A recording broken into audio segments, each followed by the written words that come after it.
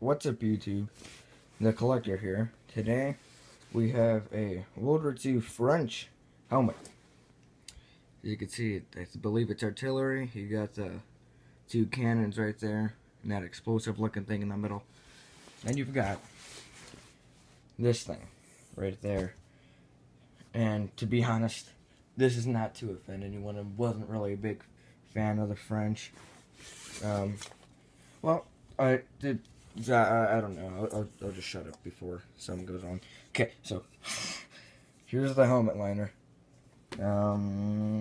Flashlight, where are you? Oh.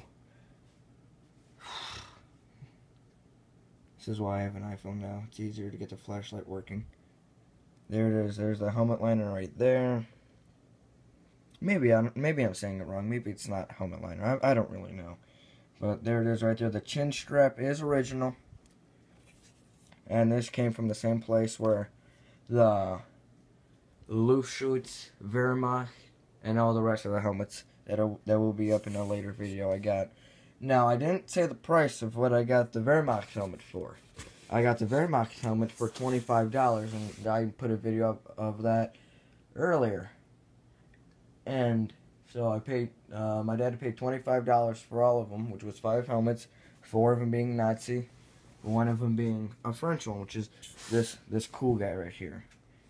I like that design, I'm not gonna lie. I like that ring, or whatever this is called right here. I like that a lot, but yeah, $25 for each helmet. The guy really wanted to get rid of them, I think, so that was pretty cool. But I certainly do like this guy a lot. I think that's it for, nope, that's it for today. I don't have anything else to show you. So, guys, thank you for tuning in. Like I said, I post videos every day. That's it. If there's anything you want me to make a video of, just let me know in the comments and I'll make it happen. Thank you, guys. See ya.